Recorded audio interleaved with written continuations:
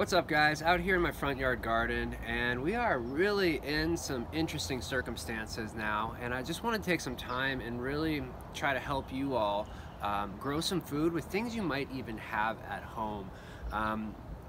There's a lot of things that I see on the internet to regrow this and put this in water, and I'm not always a huge supporter of that, just because you don't really get a huge return on it. You're better with a packet of seeds than trying to regrow lettuce, for example.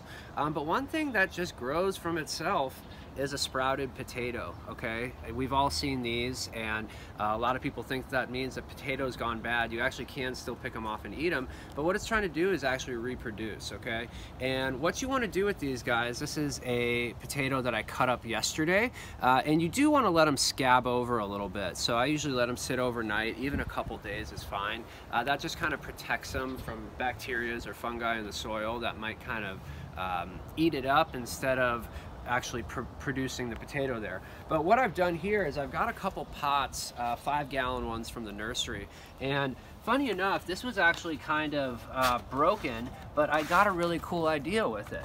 So what I've done is I put about 6 inches of soil in the bottom here, and then I've got this here to be able to pull away, because the potatoes actually grow in the bottom here. So you could fill this up, and then as your potatoes are growing, actually harvest them as you need them.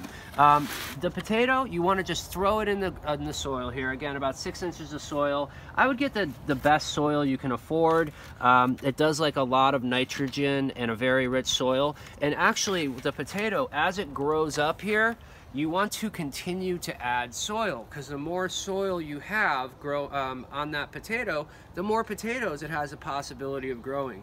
Potatoes are a nightshade vegetable, which means they are a warm weather crop. So if you're in a place that's going to get a freeze, you could start these guys inside, put them outside when it's warmer out, but if you are going to get a frost or a freeze, you could actually just bring those inside and continue to grow food for yourself and your family.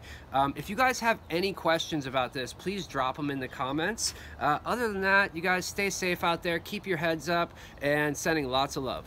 Talk to you.